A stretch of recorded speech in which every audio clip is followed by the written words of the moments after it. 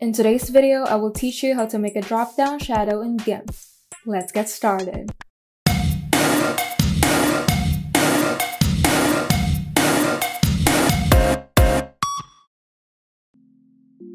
First, prepare the canvas or the background of your text by opening it on GIMP.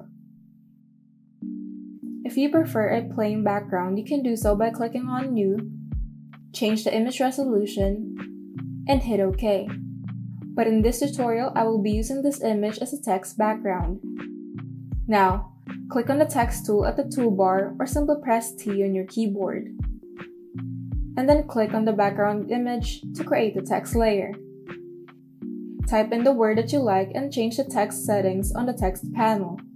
You can change the font style, font size, and color on the text panel. To align the text, simply click on the Move tool and select the Alignment tool or simply hit Q on your keyboard. Now, align the text to your preference. Once you're satisfied with the text, you can go ahead and right-click on the text layer and select Alpha to Selection.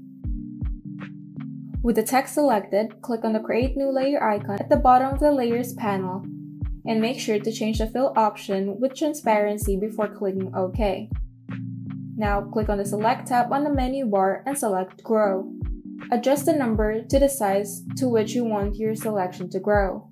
For this tutorial, I will be using 10, but you can adjust it to your preference. Once you're satisfied, click OK. Now click on the Fill Bucket tool and select Black on the Color panel before filling in the selected area. Now press Shift-Ctrl-A on your keyboard or simply right-click on the selected area and click Select and click None to deselect. You can now move the filled layer below the text layer and reposition it to look like it's a drop-down shadow. If you're satisfied with how your text looks, you can now save it.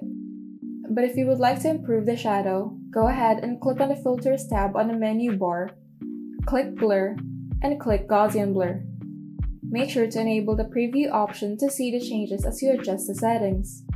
Now, change the value of the blur by adjusting the X and Y slider. Once you're satisfied, you can now go ahead and click OK. Now you can adjust the opacity of the shadow to your liking.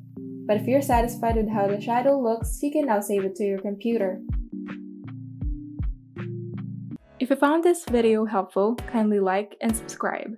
And if you want to see more tutorials, turn on the notification bell so that you can be updated whenever we upload new tutorials.